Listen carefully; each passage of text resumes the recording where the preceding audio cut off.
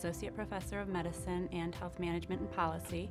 I'm also a research investigator at the VA Center for Clinical Management Research, and I'm also a member of the Cancer Surveillance and Outcomes Research Team, which is an interdisciplinary group of cancer researchers focused on studying and improving the quality of cancer care. In my work, I study kind of the broad area of understanding and improving the quality of cancer care, and I do that across the continuum of care, so cancer screening, treatment, survivorship, and even end-of-life care.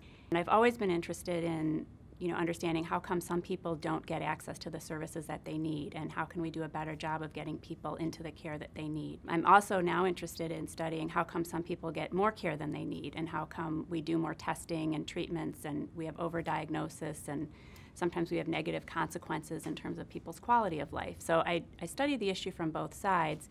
One of the areas that I've been focusing in specifically is developing and testing interventions to kind of improve patient-centered care. That may represent a potential solution to both, helping people understand that they need to get certain services, they need to adhere to care and make sure that they follow through, and hopefully improve the accessibility of these types of interventions so that patients can have access to them across different points of their care, and we can see an improvement in their quality of care.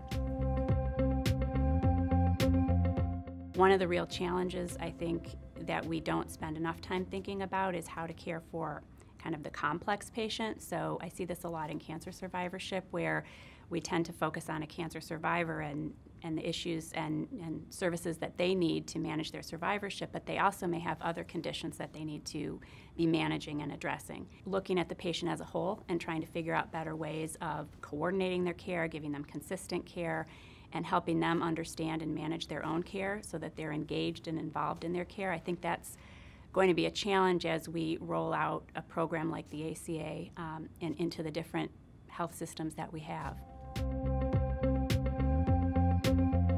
The breadth of faculty that are interested in health policy and health services research is really unique, and I think the collaborative nature of the faculty and the groups that are participating in IHPI is also unique.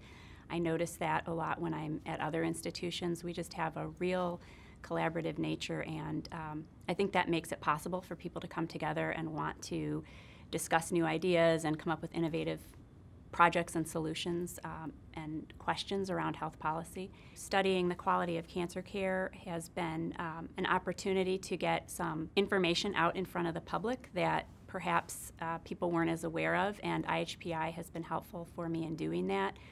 We did a study looking at the rate of double mastectomy in the United States and looked at the rate among women who did not have a clinical indication for it, and we found that the rate was higher than you might expect. We were able to publish that data and get it out in front of some media channels, and I'm also working with IHPI Impact Accelerator to try to do more of an op-ed piece on that so we can get it out into the public even more.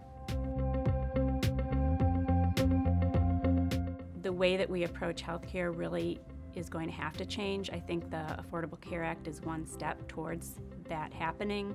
I think people are starting to realize that things like overdiagnosis and overtreatment really do exist. They're not just made-up things that researchers talk about, and that actually they can have negative impact on patients.